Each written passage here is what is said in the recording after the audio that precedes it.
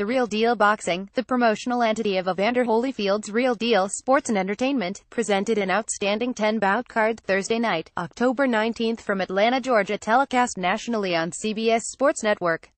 The event was part of a full fight week of activities celebrating Holyfield's induction to the International Boxing Hall of Fame this past June along with his 55th birthday on Thursday.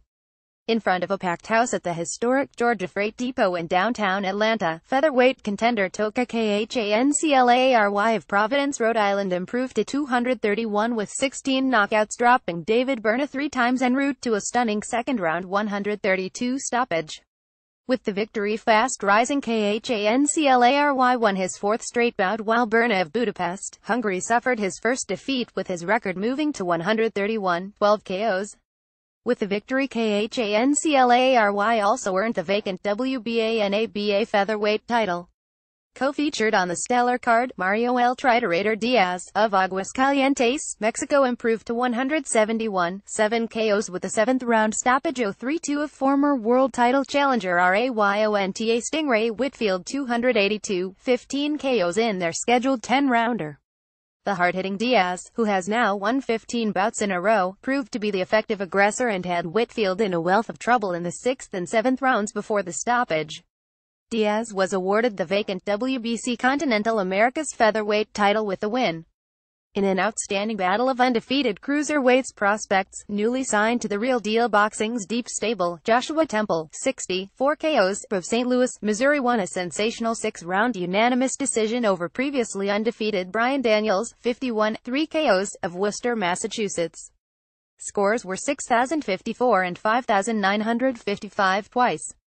In an action-packed 6-round junior lightweight prospect clash, Ray Lightning Jr. Lampkin of Portland, Oregon improved to 110 with 4 knockouts with a unanimous decision over Washington, D.C.'s Joshua Davis, 112, 5 KOs.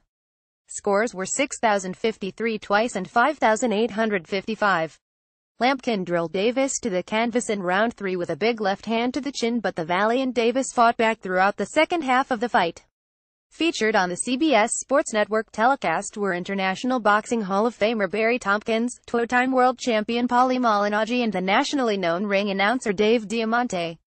Opening the event, Justin the Brooklyn Torch Biggs, 10-1 Co., made his highly anticipated professional debut with a stunning first-round knockout of Kendall Batts, 0-2.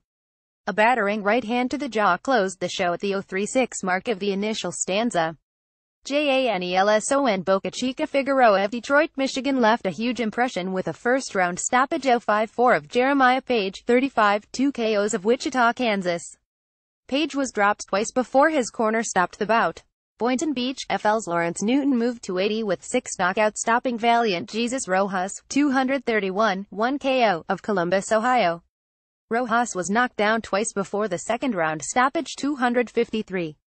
Marchese Moore of Colorado Springs, Colorado continued his reign of success in the super middleweight division with a first-round knockout of Zachary Bunce, 23, 1 KO.